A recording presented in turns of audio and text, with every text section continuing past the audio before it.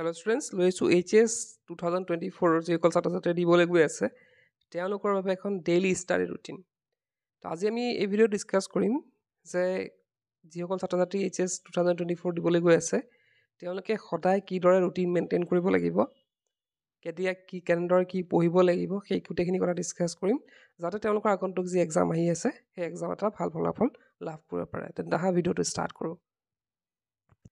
তো এই ৰুটিনখন হ'ব নেক্সট আমাৰ 2 মান্থৰ কাৰণে। তো প্ৰথমতে আমাৰ ষ্টাৰ্ট হ'ব ৰুটিনখন আমাৰ 6 AM পৰা 6টা বজাৰ পৰা ৰাতিপুৱা ষ্টাৰ্ট হ'ব। তো অলপ হয়তো সোনকালে উঠিব লাগিব, ধৰা 5:30 বা 5:45 তেনেকুৱাতে উঠিব লাগিব। তো 6তে কি ৰাখা হৈছে, ৱেক আপ এণ্ড ফ্ৰেशन আপ, মানে সোনকালে উঠি পেলাই আমি অকণ ফ্ৰেছ হ'ব লাগিব, লাইট এক্সাৰচাইজ অৰ ষ্ট্ৰেচিং।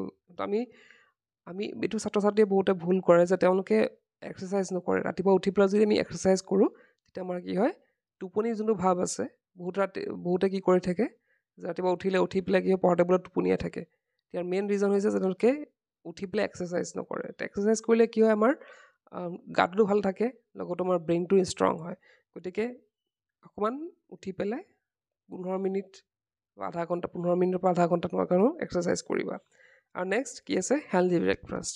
তো এইখিনি সময়তে ৰাতিপুৱা উঠি পেলাই অকণ চাহ বা বিস্কুট অকণ খালা তোমালোকে, তো সেইখিনি খাই পেলাই তোমালোকে পঢ়া ষ্টাৰ্ট কৰিব পাৰা। তো পঢ়া কেতিয়াবা ষ্টাৰ্ট হ'ব 7টাৰ পৰা। আমি এঘণ্টা এইবিলাক কৰিলোঁ, কৰাৰ পিছতে আমাৰ যি ব্ৰাছ কৰিবলগীয়া থাকিলে, এক্সাৰচাইজ কৰিবলগীয়া থাকিলে, আমাৰ অকণ ব্ৰেকফাষ্ট কৰিলোঁ, কৰি পেলাই আমি কি কৰিলোঁ 7টাৰ পৰা পঢ়িব আহিম।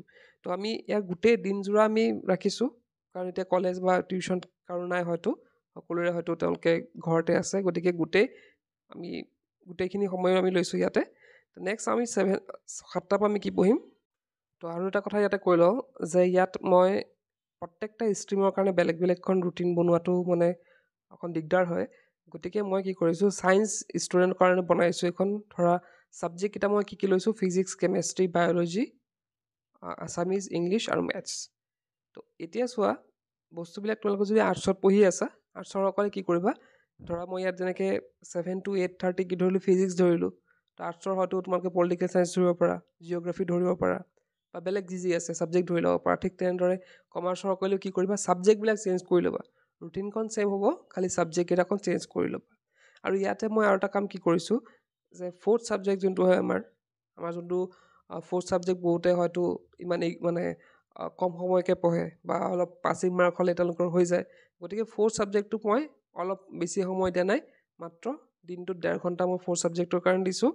কাৰণ 4th ছাবজেক্ট হ'লেও আমি ট্ৰাই কৰিব লাগিব যে যেনে তেনে আমি এই ছাবজেক্টটো পাছ কৰি যাওঁ। গতিকে ইয়াত 4th ছাবজেক্টটো আমি কি ধৰিছোঁ, কেমেষ্ট্ৰি ধৰিছোঁ। আৰু কেমেষ্ট্ৰিত মাত্ৰ কি দিয়া হৈছে, 8:30 to 10, মানে 1.5 hour মই ধৰিছোঁ কেমেষ্ট্ৰিৰ কাৰণে। বাকীখিনি অলপ বেছি সময় ধৰা হৈছে। তেনে চাওঁ ৰুটিনখন কি ধৰা হৈছে যে 7 AM to 8:30 কি হ'ব, ফিজিক্স। তো ফিজিক্স পঢ়োঁতে আমি কি কৰিব লাগিব, focus on theoretical concept and problem solving, tech short ব্ৰেকছ two stay focused. তো আমি 1.5 ঘণ্টা কি পঢ়িম, ফিজিক্স পঢ়িম। আৰু ফিজিক্স পঢ়াৰ লগে লগে আমাৰ হয়তো অকণ 1.5 ঘণ্টা কণ্টিনিউ পঢ়িবলৈ অলপ দিগদাৰ লাগিব পাৰে। গতিকে সৰু সৰু শ্বৰ্ট ব্ৰেক, ধৰা 2-3 মিনিটৰ আমি শ্বৰ্ট ব্ৰেক ইয়াৰ মাজতে ল'ব পাৰোঁ। তো 8:30 to 10 আমাৰ হ'ব কি, কেমেষ্ট্ৰি থাকিব। আৰু কেমেষ্ট্ৰিক মই অলৰেডি কৈছোঁ যে 4th ছাবজেক্ট ধৰিছোঁ, গতিকে ইয়াত আমি 1.5 hour দিম। তাৰপিছত আছে কি, ডিভট 1 hour to কেমেষ্ট্ৰি, ইয়াত 1.5 hour হ'ব। এমফেচাইজ আণ্ডাৰষ্টেণ্ডিং কি কনচেপ্ট এণ্ড প্ৰেক্টিছ প্ৰব্লেমছ। তো আমি ইয়াত ট্ৰাই কৰিব লাগিব যে কি কনচেপ্টখিনি আমি আণ্ডাৰষ্টেণ্ড কৰিব লাগিব, আৰু যোনখিনি প্ৰব্লেম আছে সেইখিনি ছল্ভ কৰিব লাগিব। নেক্সট আছে আমাৰ 10 to 12। আমাৰ 10 to 12 যিহেতু মেথছ ৰখা হৈছে, আৰু মেথছত যিহেতু আমাৰ অলপ বেছি টাইম দিবলগীয়া হয়, গতিকে 2 hours ৰখা হৈছে মেথছটো।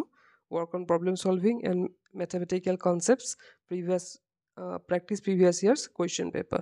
তো ইয়াতে আমি কি কৰিব লাগিব, প্ৰিভিয়াছ ইয়াৰ কুৱেশ্যন পেপাৰো আমি ছল্ভ কৰিব পাৰোঁ মেথছৰ।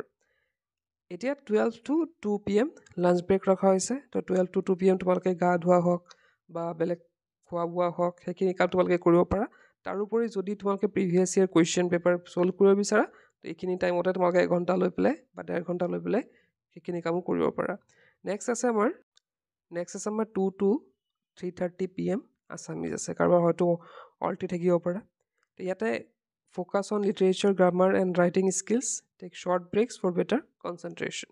তো ইয়াতে লিখা আছে যে আমি কি কৰিব লাগিব আছামিজৰ যোনটো লিটাৰেচাৰ হয় গ্ৰামাৰ ছেকশ্যন হয় ৰাইটিং স্কিল হয় সেইখিনিৰ ওপৰত ফ'কাছ কৰিব লাগিব আৰু লগতে আমি 1.5 ঘণ্টা একেলগে পঢ়ি থাকোঁতে অলপ আমি 2-3 মিনিটৰ মাজে মাজে ব্ৰেক ল'ব পাৰোঁ ভাল কনচেনট্ৰেশ্যনৰ কাৰণে তাৰপিছত আছে 3:30 to 5 PM আছে আমাৰ কি ইংলিছ আছে তো ইংলিছত আমি কি কৰিব লাগিব improve language skill through reading and writing practice আমি এতিয়া আমাৰ সময় আহি পৰিছে আমি লেংগুৱেজ স্কিলখিনি আমি মানে ভাল কৰিব লাগিব ৰিডিং আৰু ৰাইটিং আমি প্ৰেক্টিছ কৰিব লাগিব আৰু যদি এছাইনমেণ্ট থাকে কিবা তোমালোকৰ লিটাৰেচাৰ সেইখিনি আমি কৰিব লাগিব নেক্সট আছে 5 to 6:30 থাকিব বায়'লজি থাকিব কভাৰ থিয়ৰিটিকেল টপিকছ এণ্ড ডায়েগ্ৰামছ তো বায়'লজিৰ যোনবিলাক থিয়ৰিটিকেল টপিকছ আছে সেইখিনি ক্লিয়াৰ কৰিব লাগিব ডায়েগ্ৰামছ কোনবিলাক আছে ক্লিয়াৰ কৰিব লাগিব engage in self cuisine for retention তো আমি নিজে নিজে কিছুমান প্ৰশ্ন আমি বায়'লজিৰ পৰা আমি উলিয়াব লাগিব তাৰপিছতে 6:30 to 7 থাকিব আৰু ব্ৰেক থাকিব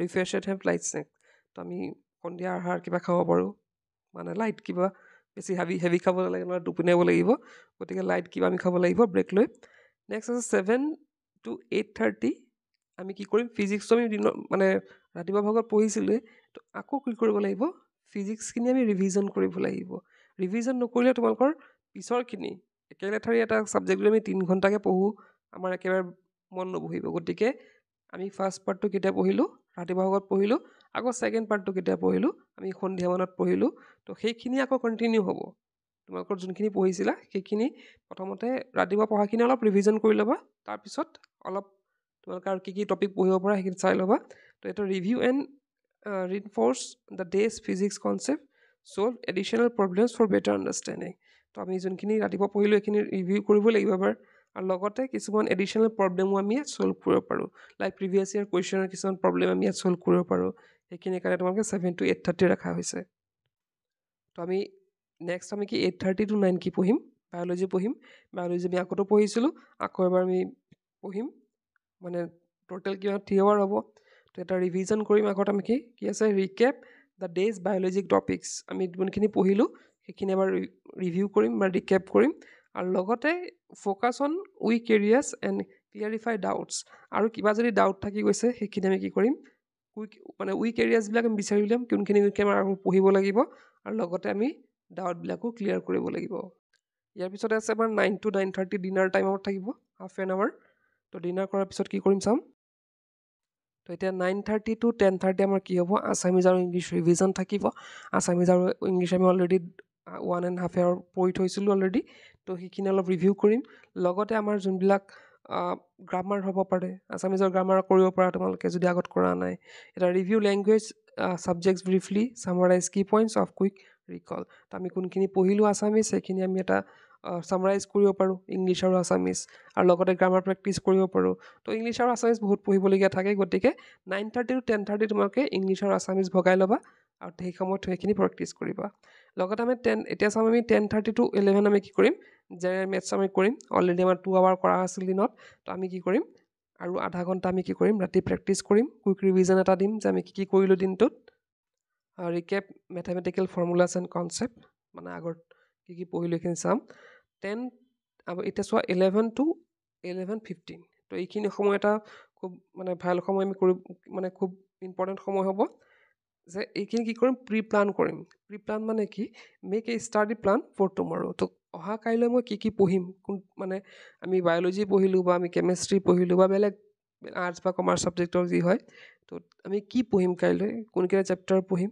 কি আমাৰ মানে কি বিষয়ত আমি গুৰুত্ব দিব লাগিব কাইলৈ কি ডাউটছ আমি ক্লিয়াৰ কৰিম সেইখিনি গোটেইখিনি আমি কি কৰিম প্ৰি প্লান কৰিম কেতিয়া 11 to 11:15 মিনিটছত আমাৰ হৈ যাব তো অহা কাইলৈ কি পঢ়িম সেইখিনি আমি এটা মাইণ্ডছেট এটা বনাই পেলাই আমি পিছত কি কৰিম 11:15 আমি হৈ যাম তো ইয়াতে আৰু এটা কথা লিখা আছে remember two adapt the routine based on personal strength and উইকনেছেছ and tech ব্ৰেকছ as needed for অপটিমেল performance তো ইয়াতে এইখন মই জাষ্ট তোমালোকৰ দিছোঁ আৰু ৰুটিনখন তো তোমালোকে কিমানখিনি ফ'ল' কৰিব পাৰা মানে টাইমটো তোমালোকৰ মতে মিলাই ল'বা এতিয়া লাইক কোনোবা হয়তো ৰাতিপুৱা সোনকালে উঠিব নোৱাৰে বা তোমালোকৰ ৰাতি দেৰিলৈকে পঢ়ি ভাল পায় তেনেকুৱা হ'ব পাৰে বহুতে তো তেনেকৈ তোমালোকে টাইমটো মিলাই ল'বা বস্তুবিলাক মই জাষ্ট মোৰ মতে বনাই দিছোঁ তোমালোকৰ তোমালোকৰ সুইটেবল হোৱাকৈ তোমালোকে ৰুটিনখন প্ৰস্তুত কৰি ল'বা কিন্তু ট্ৰাই কৰিবা এখন ফ'ল' কৰিবলৈ কাৰণ এইখিনি তোমালোকৰ মানে যিমানখিনি মই পাৰিছোঁ যাতে তোমালোকৰ